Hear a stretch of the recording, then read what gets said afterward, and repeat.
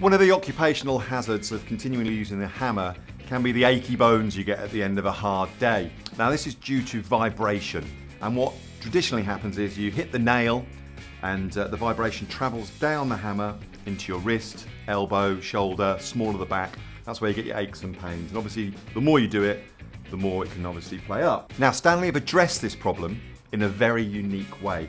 They've created a two-piece hammer.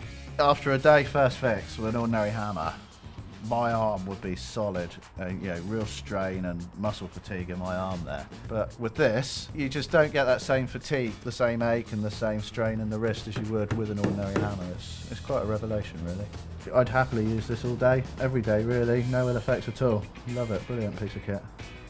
How does it work? Well, first of all, you have the strike face and the claw, the head of the hammer here, which is completely separate from the main metal shaft that runs through the centre of this. Now what they have is they have a dampening jacket that goes over the top here, and this acts as a big shock absorber between the two materials, so the metal parts of this hammer aren't actually touching each other because you have the dampener in between. Now the weight of the hammer, this is a 14-ounce hammer. Now because it's lighter, you can obviously swing the hammer quicker and it gives the same power output as using a 20-ounce hammer out of the 14-ounce hammer.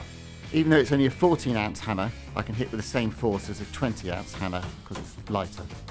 It's just a nice weight. I don't like hammers that are massively heavy or too long. I just find them unwieldy. But it's a nice, comfortable hammer, easy to use, and at the end of the day, your arm doesn't feel like it's falling off. Now, if your sight's a little bit wayward, they've actually thought of that as well, and they've put metal strike plates to the front and to the rear of the hammer just to protect the jacket that covers it down the shaft there. Good job, Stanley.